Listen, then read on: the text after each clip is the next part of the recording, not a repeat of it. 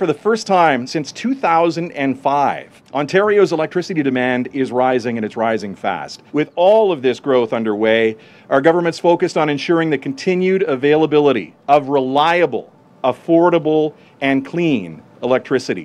Bruce County, that's already providing about 30% of Ontario's electricity supply and is looking to do more.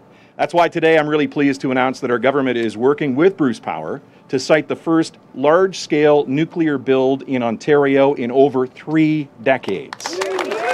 Stable policy enables investments to extend the life of our units all the way out to 2064. Kincardine Council was invited to a photo opportunity. Minister Thompson said, I think there'll be another little economic development announcement being made in the future. And I'm thinking, right on, we're going to get $50,000 for the library. Well done, Lisa. You are good at keeping secrets, my lady, I'll tell you.